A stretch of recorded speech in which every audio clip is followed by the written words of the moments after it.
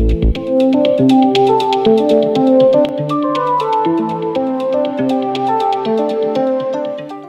I'm Dr. Ken Landau. Thanks for watching. Let's talk about appendicitis. It's inflammation of the appendix. It's one of the most common abdominal emergencies worldwide, one of the most common causes of abdominal pain that requires surgery.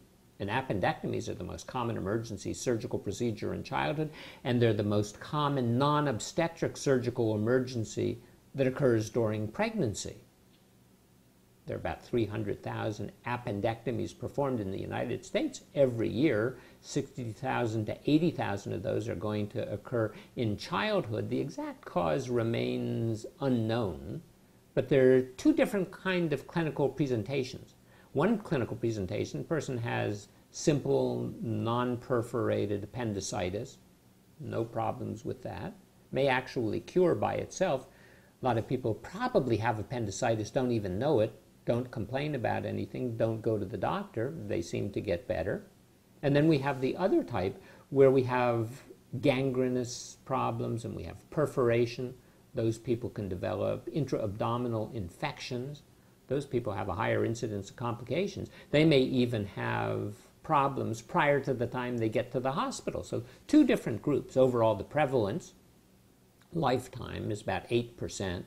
Slightly greater in men, slightly less in women, but overall the number of surgeries performed in men and women is about the same. The peak age for appendicitis is about 10 to 20. There's another hike in people between the ages of 1 and 4, but you could develop appendicitis at any age. Overall, if we look throughout the world, there's significant variation in the incidence of appendicitis, so it's 16% lifetime prevalence in South Korea, as opposed to 8% here, as opposed to less than 2% in Africa. The appendix itself is an organelle that's about 3 to 4 inches long. It sits at the cecum, which is the large intestine, just about an inch after the small intestine joins with the large intestine. Sometimes it has a little valve, we call it the valve of Gurlitt, that separates the opening from the general opening of the colon. The appendix seems to have a lot of lymph tissue like you would get in your neck when you have an infection that becomes swollen. Same thing happens, but with a higher concentration in the appendix. And we also have a lot of nerve tissue there, nerve tissue from the autonomic nervous system. We call it the sympathetic nervous system and the parasympathetic nervous system. That can lead to some of the pain, some of the other kind of problems. What's the function of the appendix? Well, it's debatable. The appendix may well have something to do with the immune system because it has all of those lymphocytes, so it's what we call the gut-associated lymph tissue, and the more we learn about the microbiome, the more that seems to be very important. And the other function of the appendix is it has a lot of biofilm. Biofilm is an area where bacteria can lurk that are protected from antibiotics and from a whole bunch of other things. They live in their own universe, and it seems that after a person develops massive diarrhea, or a person has an infection in the intestine, or maybe a person takes antibiotic and you wipe out the bacteria, it seems that the appendix may well be the repository that repopulates the large intestine. Symptoms of appendicitis, strongest predictor is pain that begins in the mid-epigastrium, just around the navel or in the pit of the stomach, and then after a period of around 24 hours it seems to migrate to the lower right quadrant. It's tender to touch down there, and it becomes worse within a matter of hours. It's worse with movement or deep breathing. It's worse with coughing or sneezing. Some people develop some constipation or diarrhea, but it's that periumbilical, epigastric pain. And it's pain that's often quite severe, pain that's different than any other kind of pain you have experienced. Wakens you suddenly at night oftentimes. And then comes the nausea, and then comes the vomiting, not vice versa. So you don't get the nausea and the vomiting, and then the pain. That tends to mean that you have some other kind of condition. Now, you can also have a lot of other symptoms. You could have low-grade fever, high-grade fever. You could have inability to pass gas. You can have feeling that if you have a bowel movement, it's going to relieve the pain. You could have abdominal distension or mass. You can have the tenderness and the guarding. But overall, if we look at the classic textbook definition of what appendicitis is, it's going to be present in fewer than 50% of the people who make it to the doctor. Usually the person is lying down with the hips flexed and the knees drawn up to decrease the movement, because any kind of movement seems to elicit more pain, the pain especially in that right lower quadrant, what we call McBurney's point.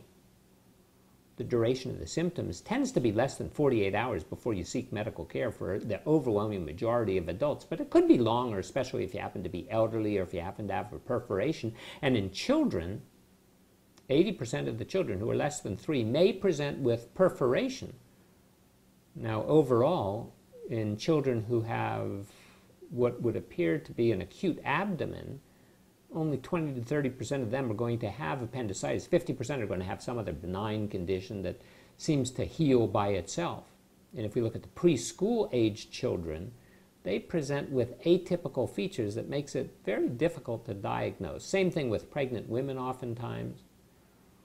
When we look at the conditions that may cause symptoms that can be mistaken for appendicitis, the number is legion.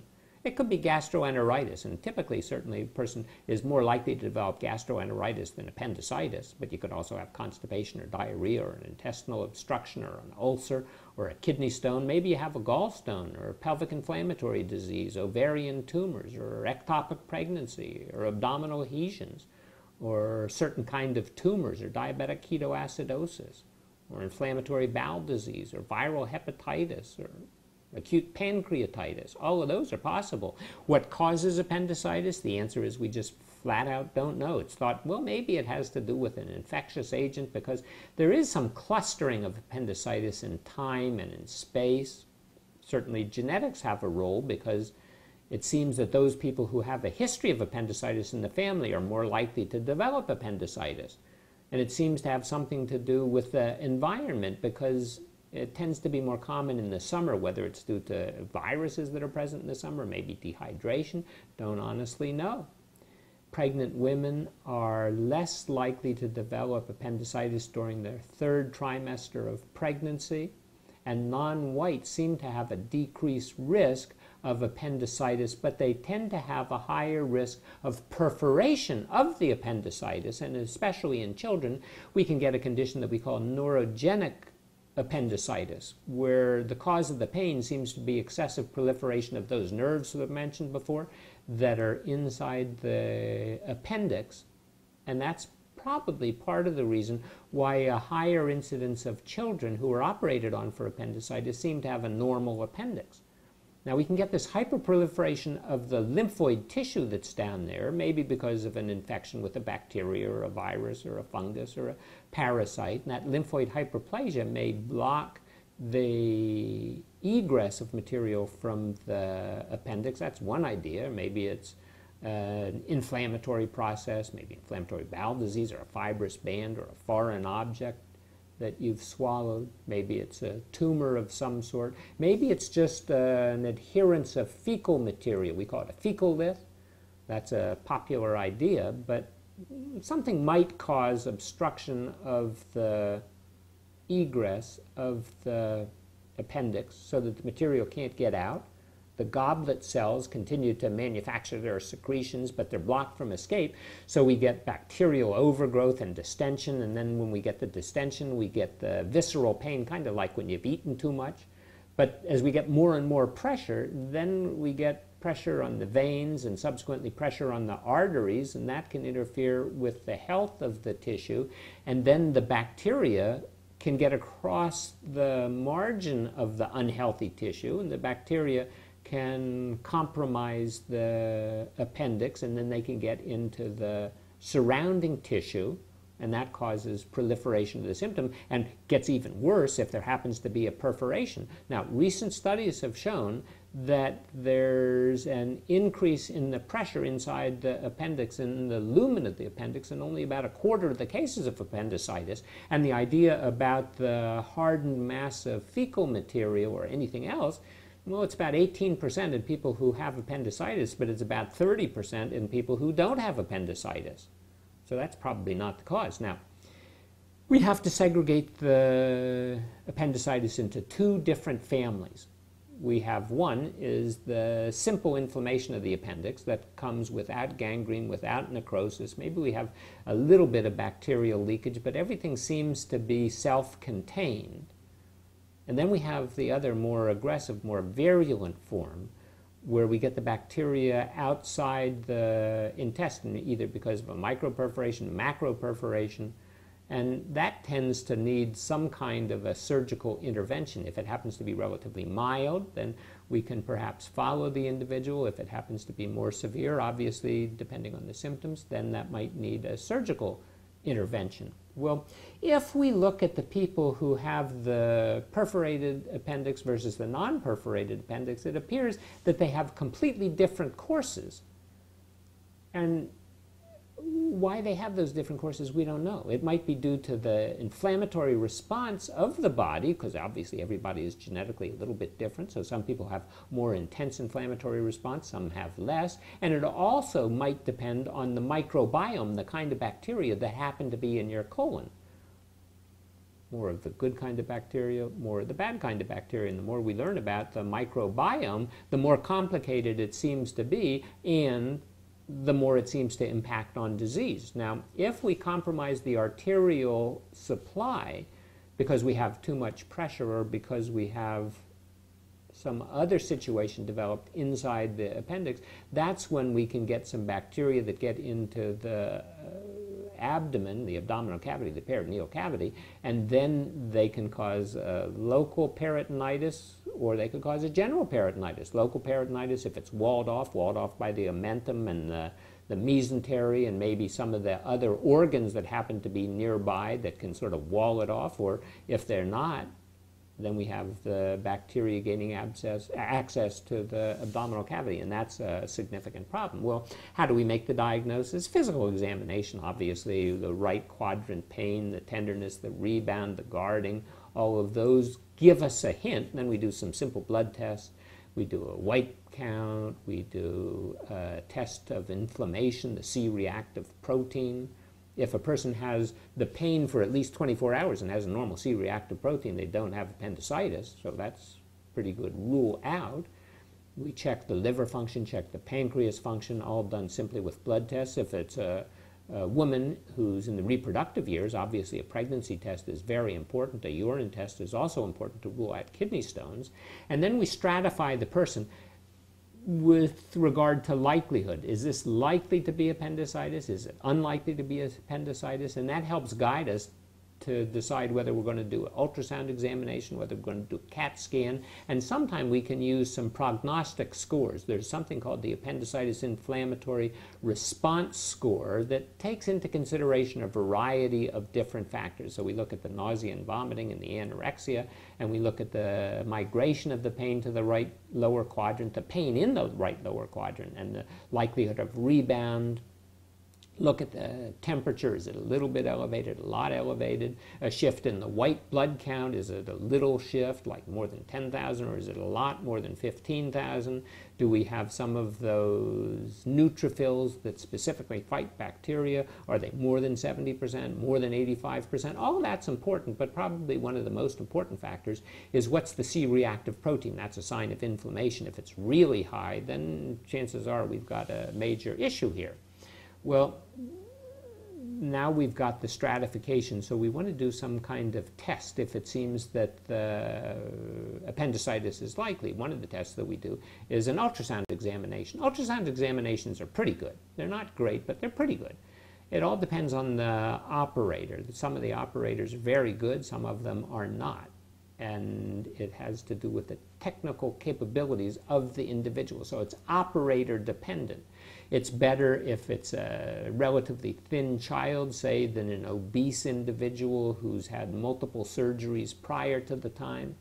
So all of that has to be taken into account. Ultrasound sort of is the standard, and it's been the standard here in the United States for a long time, still the standard in Europe, but here in the United States we've sort of transitioned over to the CAT scan. They have not transitioned over to the CAT scan in different countries nearly as much as we have. It's a more accurate test, but it requires a special machinery, and has some problems also associated with it, with the x-ray, with whatever else. We have MRIs. They're not done terribly frequently for diagnosis of appendicitis. But if we now look at treatment, well, how do we treat appendicitis? Most people say that, hey, if you have appendicitis, we do surgery.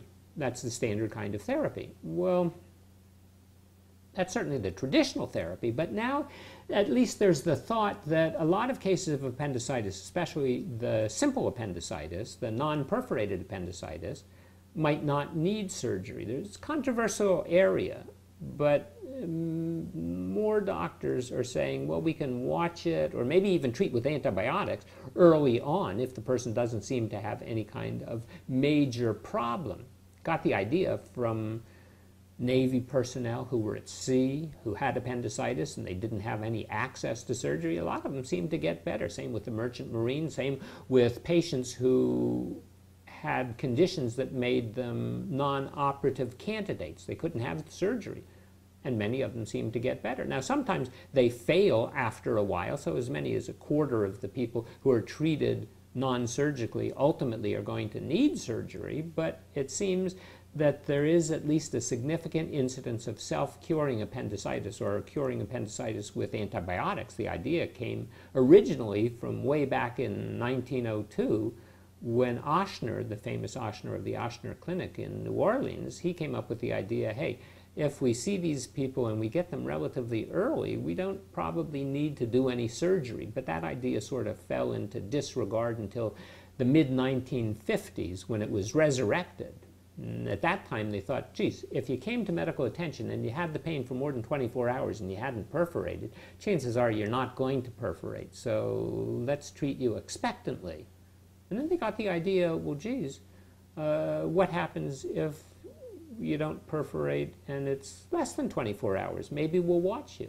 So in 1977, they did a big study and found that there was a significant incidence of people being able to avoid the surgery.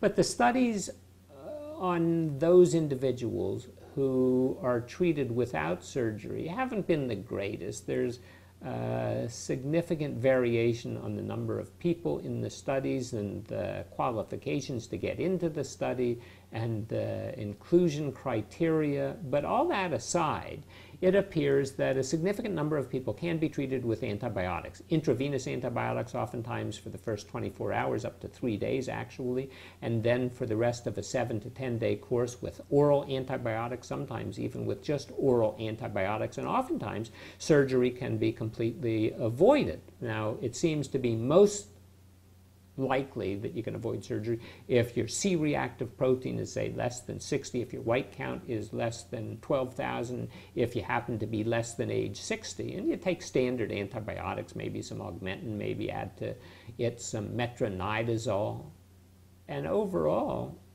about anywhere between 75%, 95% of the people seem to do quite well. And if subsequently you need surgery, it doesn't seem like the complication rate has been increased. Now, as far as surgery is concerned, the first surgery to remove the gallbladder was 1735. And McBurney, the guy whose name is associated with that point in the lower right quadrant where the pain seems to be maximal, he came out in 1893 with the standard operation, and the standard operation that he performed in 1893 was used right up till basically the present time. About in 1981, a German gynecologist, a gentleman named Dr. Sem, he came up with the idea that he could remove the gallbladder through a laparoscope. And he performed the first laparoscopic gallbladder removal. And that was sort of poo-pooed by the surgeons at the time. But by the 1990s, it was sort of catching on. So much so that by the late 1990s, actually, people were trying to experiment instead of with multiple ports, with 3 or 4 openings, they were trying to do it with only 1 opening. And then some people said, hey, for cosmetic reasons, let's not even do it through the abdomen. Let's use the laparoscope and go through the rectum, let's go through the stomach, let's go through perhaps the vagina, and then we can remove, forget about those ideas. Well, according to the surgical societies, the American College of Surgeons, the Society for Surgery, the Alimentary Tract, the World Society for Emergency Surgery, surgery is still the standard way. And it's laparoscopic surgery, the open surgery, the laparotomy, well, that's sort of fallen into disuse. And actually, some of the surgeons go through their entire training programs and never perform an open appendectomy. They all do it with the laparoscope. Now, sometimes when you begin doing the procedure with a laparoscope, you have to convert over to an open procedure because there are complications, or because the person is too heavy, or the person's had previous surgery and has some issues with scar tissue, or maybe there's an infection inside the abdominal cavity, and then you need to switch. But otherwise, if it's a simple laparoscopic removal of the appendix, person could go home in a day or two. Sometimes people are even trying to experiment with the day surgery. If you're going to have the appendectomy through the laparoscope, oftentimes you're given a bolus of antibiotic about 60 minutes or so prior to the time of surgery. Most people, if it's a simple surgery, aren't going to need any kind of antibiotic afterward. If there's some complications, then a person might take some antibiotics afterward. But if a person has some abscess formation, then it would appear that maybe surgery should be delayed. And oftentimes what happens is you're treated with antibiotics for a while to cool everything off, and then you're supposed to come back to the hospital 6 or 10 weeks later, and then you have the surgery. But a lot of people seem to get better and don't even need the surgery. Only 6 to 20% of the people are going to have some sort of a complication, some sort of a need to go through the surgery. So the question is, well, if you have the surgery and you find that, oh my goodness, the appendix isn't inflamed, it appears to be completely normal, then what? Well, that happens, and it happens about 6% of the time. That's standard here in the United States, up to 6%. It's about 6% in Switzerland. If you go to the United Kingdom, well, it's about 20%. 20% because they still rely on the ultrasound. They don't use the CAT scan as much. CAT scan seems to be much more accurate. And if you go over to the countries like India or China, or countries in northern, southern Africa, or in Middle Eastern countries, it's close to 30% of the people who are operated on seem to have normal appendix. Now, interestingly, if you have a normal appendix, at the time of appendectomy, it seems that you have a higher risk of death 5 days later or 5 years later, 30 days later to 5 years later. And that's because something else was causing the pain, and that hasn't been diagnosed, and sometimes it could be very important. So with appendicitis, we have a very common clinical condition. We have 300,000 operations every year. We have a lot of people who probably have appendicitis who don't realize that that's the cause of the problem, never see a doctor. We have more people who are seeing doctors, and now there's a tendency, at least among some doctors, to believe that, well, you know, watchful waiting or antibiotic therapy can do the trick, and as long as a person doesn't seem to have some sort of a complication, as long as perhaps the pain's been around for a little while, then maybe that's an appropriate way to go. Otherwise, the routine surgery seems to be, for uncomplicated appendicitis, relatively slick, low incidence of complications. It's when there's perforation that the incidence of complications increases. So that's the story of appendicitis. Hope you've enjoyed the show. If you have, maybe you subscribe, tell a friend. Anyway, thanks for watching. I'm Dr. Ken Landau.